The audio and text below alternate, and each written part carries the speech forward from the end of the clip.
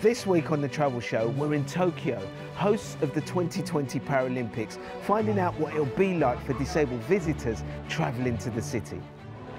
No elevator, so I'm just going to have to brave the stairs. Also coming up, catching waves at Hawaii's adaptive surf school. And travelling with autism, how one family prepares for their first flight together. So instead of patting them down, they put this little solution on them. Sorry. oh, I'm so sorry, I'm so sorry.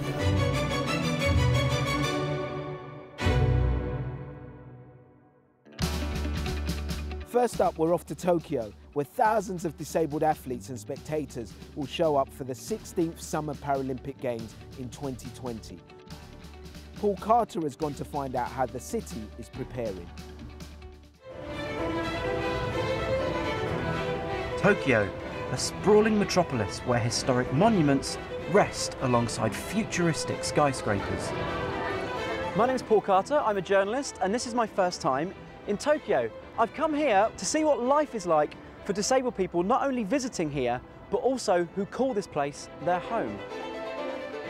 I was born without any lower arms or legs, and as you can probably see, I use short prosthetics to get around. So I'm just off to try and find something to eat.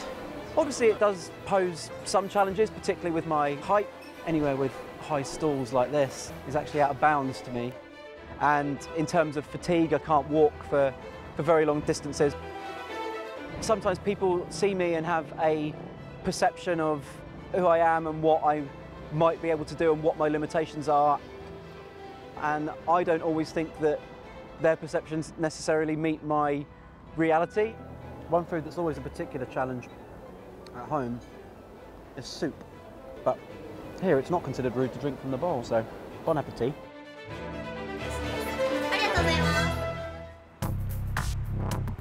I'm in the most populated city in the world, and I'm heading to its tallest tower, the Skytree, to see what Tokyo looks like from on high.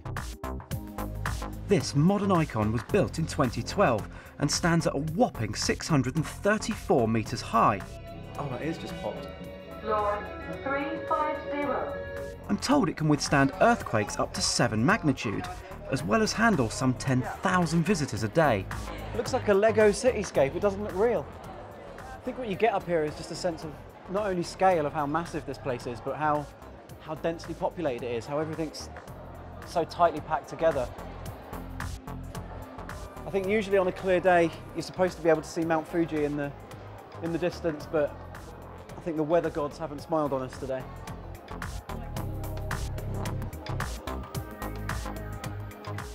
Me and tall things don't usually go together, to be honest with you, but it's actually nice to feel like I'm looking down on something for once. You can't come to the Skytree Tower and not have your photo taken. Oh my God. I've just realised there's a glass floor. Oh, that makes me feel a little bit sick. Oh. I really don't like it. I love it. It's got my best side. That was so cool. But you know, if you can cope with the crowds, it's fairly easy to get around. Could have done without the glass floor, to be honest with you. Not the biggest fan of heights, didn't realise that was there. But no, absolutely cracking fun, really good place to come. But away from the modernity, I wanted to find out how Tokyo's historic monuments measure up for accessibility. Canadian-born Josh has lived here for more than a decade and runs a website offering advice to disabled visitors. Let's go. I don't know where to look first. Yeah, there's so many things. There's more sites in the back. Sites everywhere. Sensoji is Tokyo's oldest and most famous temple. It was founded in the 7th century but rebuilt after the Second World War. The building's not original anymore. I was going to say, yeah. It doesn't look 1400 years old. It looks pretty good for 1400, yeah. But one of the things I think is most impressive about this place is that they've done a lot to make it wheelchair accessible. Okay. And but they have done it in a way that doesn't affect the general feeling of the place. Mm. That's the lift, the elevator. That's the lift, yeah. And it's well hidden, so actually a lot of people didn't know where it was, so they had to put a sign on it. As we enter the main pagoda, I start to take in some of the traditions of Japanese Buddhist culture. So what's happening over here? People throwing... Yeah, they're making prayers. First thing that strikes me about this is just the scale of it. It's much bigger than I was expecting, and it's a lot more, for want of a better word, gold. Yes. Everyone here seems very deferential, and there's quite a sense of reverence in here. Yeah, it's very important to the soul of people in Japan. Yeah. In the past 10 years, 11 years since you've been here, have you seen things change? Yes, for sure. For example, along with the infrastructure improvements, I think people's attitudes have also begun to change a lot more. Before, there'd be barely anybody else out in a wheelchair, and so you'd get strange looks and stuff like that. But you know, as people are able to go out more often, they are going out more often, and because of that, people around them are getting more used to, you know, the different colors of society. And you know, with the Olympics coming up soon, I think it's getting even better.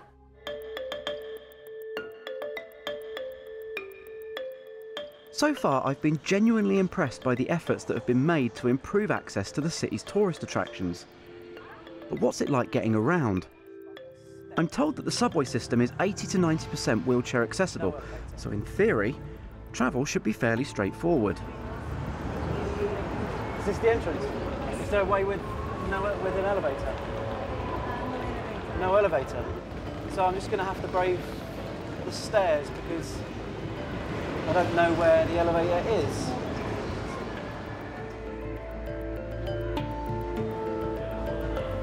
Exit, toilets, information. Let's see if the power of translation apps can help me find a lift. Downstairs. Okay. Okay, thank you.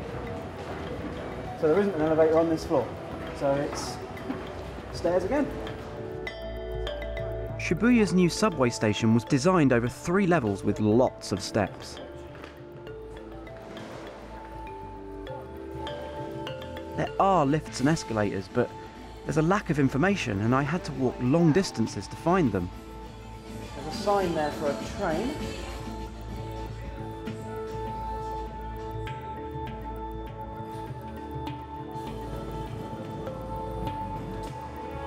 Okay, this looks more like it.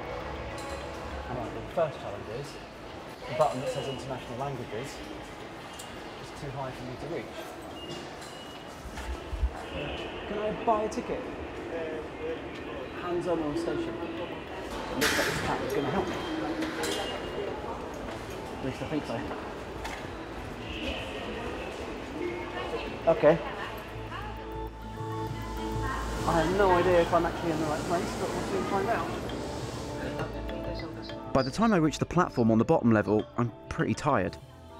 But it seems I'm not the only one. Even locals are confused by the signage. How do you find it access-wise using the subway?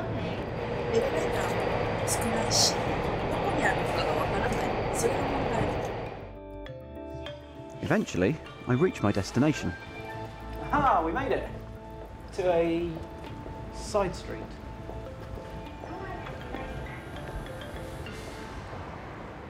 Oh well, we sort of got there. I'm curious about current attitudes to disabilities here in Japan.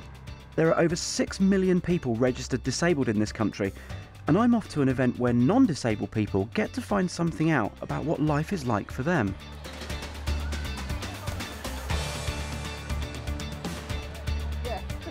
So tell me a little bit about what's going on here in this. In this booth, we have parasports awareness events.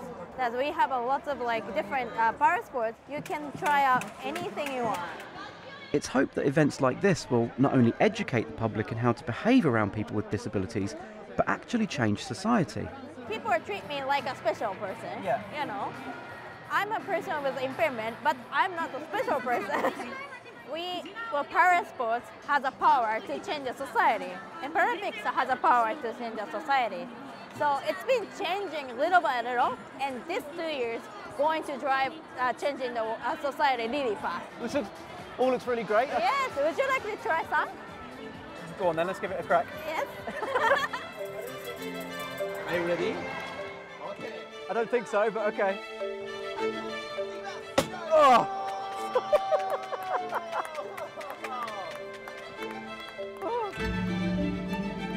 that was genuinely terrifying. It was quite refreshing to see so many people engaging with the events and with the trials. I must admit I was a little bit cynical about this kind of thing coming into it. Non-disabled people doing parasport, sometimes it's a bit naff, but actually, you know what? People were really engaging with it, and if that's what it takes to expose people to this kind of sport and to engage with disability, then I guess it's only a good thing.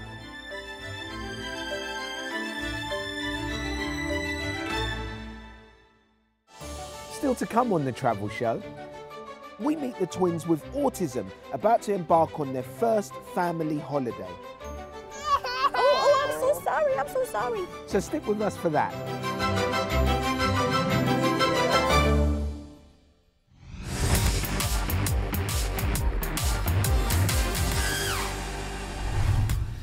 Welcome to Trending Travel, your rundown of the best travel stories, pics and clips happening online. And this month, we're focusing on the world of disabled travel. One sport making its debut at the Tokyo 2020 Olympics is surfing. But disabled surfers are still waiting for their chance to compete at the Paralympics. Here in Hawaii, one of the world's top surfing destinations, an organisation called Access Surf helps people of all abilities to catch some waves. Adaptive surfing is a term that means that either the equipment or how the person surfs has been modified. There's a lot of different ways that people can surf and get back into the water. Prone surfing, they're in a lay-down position. They might have a bit of a ramp on their board, like for their chest, or some handles. There's also something that's called a wave ski. So the surfer is sitting on top of the surfboard and they have a paddle. And then of course there's also stand surfing. The word we hear all the time, why it's so important, is freedom. It's true empowerment, you know? And yes, we are definitely working towards, hopefully, the Paralympics. The ISA, which is the International Surfing Association, and programs like Access Surf, we're all helping build the sport of competitive adaptive surfing. Take my word for it, camping in a wheelchair can be an absolute nightmare. It's not my idea of fun. I'm more of a hotel person myself. But a company based out of the UK claims to have the solution, the Omnipod. It's a luxury prefab with extra space, ramps, and a specially adapted kitchen and washroom. And the manufacturer claims all it takes is a single day to install. A few have gone up already, and it's hoped that these pods could help open up the great outdoors as well as Britain's many summer festivals. Thanks to all of you that have got in touch about the challenges that you've faced on your travels. We've asked some of the internet's top disability travel bloggers for their favourite trips and tips for anyone wanting to follow them around the world. Ed Rex is a profoundly deaf traveller who has ticked off 6 continents in just 7 years. The biggest issue I probably face is awareness. Whether it's a tour company, planes, buses, trains, or even, fellow travellers on the road. And it's not their fault really, because they need to be educated, and that's what the deaftraveller.com is all about. When you come to another country and nobody knows exactly what your disability is, it's your chance to educate them what your disability is and what you should expect of the other person to treat you how you want to be treated. While transatlantic duo Sophie and Beth run Our Adaptive World, a website about travelling with their wheelchairs. The single best travel experience I've had, I think, has to be the first time I went out to Colorado to learn how to ski. I was really apprehensive, but it was really the first time following my spinal cord injury when I realised what was possible with a disability. And of course, I met my blogging partner, Beth, too. Don't forget to share your adventures with us at BBC Travel Show. Now, travelling with kids can be pretty stressful at the best of times, but the sights and sounds of going on a plane can be even more overwhelming for some children with autism. Over the next 2 weeks, we're following the Ellis family and their autistic 4-year-old boys, Alex and Will, as they go on their very first holiday. Let's head over to America to meet them. I'm Amber, and my husband is Frank. We live outside of Birmingham, Alabama. we have 4 beautiful boys. Frankie, who is 17, Stephen, who is 14, and then we have a set of boy twins who are 4 years old, and they are nonverbal autistic. Their names are Alex and Will.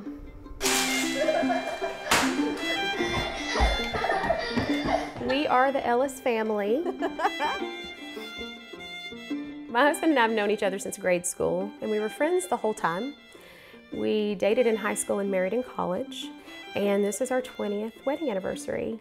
Because we have some issues with the boys, we have not been on a trip in a really long time. They're not very effective at communication, so it takes a lot of intuition to figure out what they need. We have a lot of meltdowns, and then when there are 2 autistic nonverbal children, the behaviors can be exponential. Sometimes they play off of each other. Twinkle, twinkle, little star. We've had a lot of emotional turmoil in the past year. We've recently lost some family members and have had some grief. We started talking about taking a trip. How should we do it? This is our 20th anniversary.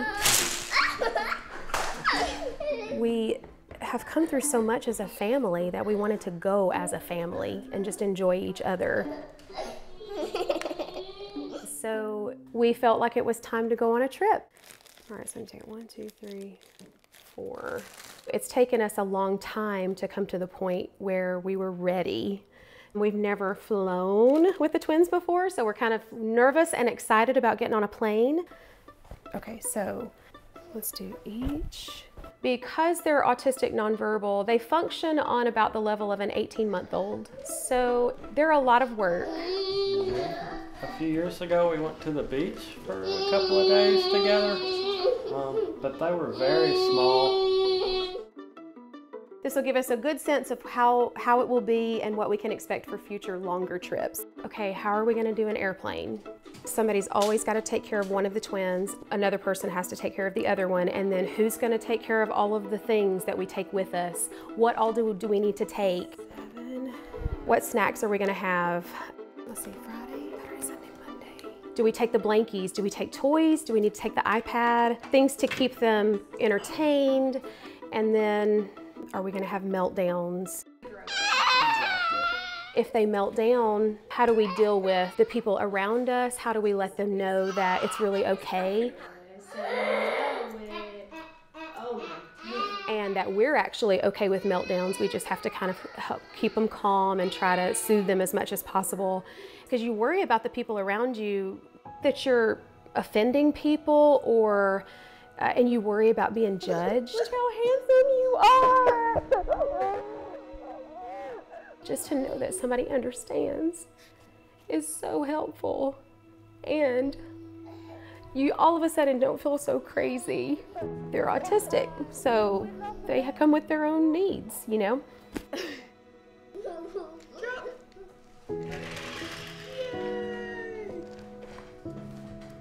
So we are going to take the whole family for the first time to a special park called Wonderland in San Antonio, Texas. It's a special needs park, and they have lots of fun things for specifically special needs children, very wheelchair accessible.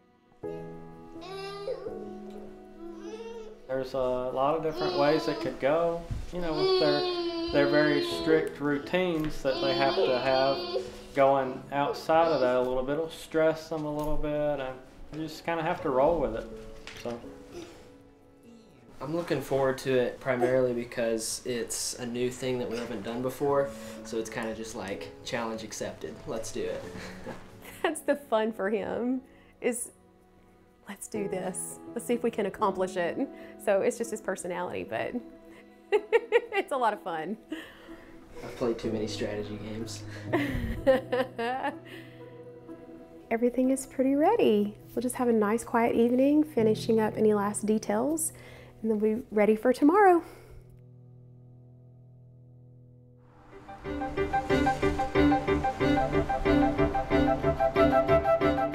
So we are going to fly out of Birmingham and fly to Houston. The flight from Birmingham to Houston is a relatively short flight. It's only 2 hours. From there, we will rent a truck or some kind of vehicle and drive the rest of the way to San Antonio. Please present ticket to exit. Okay, I might be getting a little nervous now because we're at the airport and we're pulling into the parking deck, so it's really real. We're gonna do it. Okay. Frank Sr., Frank Jr., Stephen, Alex, you, me, and Will. Yay! Look at that lens. Got it? Here, do it one more time and look at the lens.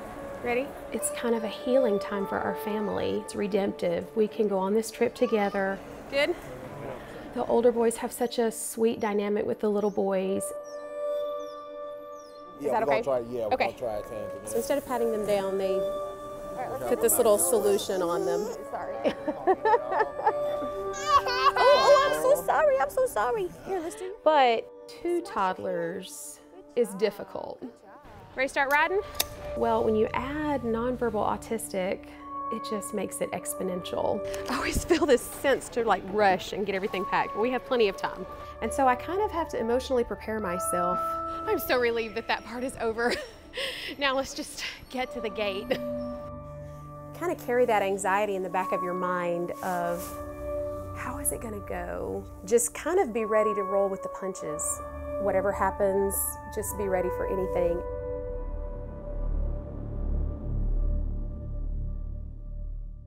And we'll find out how the family get on next week as they head to that theme park in America designed for children with special needs. While Carmen spends 90 minutes in Nagoya in Japan, attempting to see 3 of the city's highlights in the time it takes to watch a rugby match. Well, I'm definitely in the right place, Nagoya Castle, and my time starts now. Okay, well, that's your lot for this week. And don't forget, you can keep up with all our travels online. But for now, from me, Adia Depitan, and all the Travel Show team here at London's Olympic Park, it's bye-bye.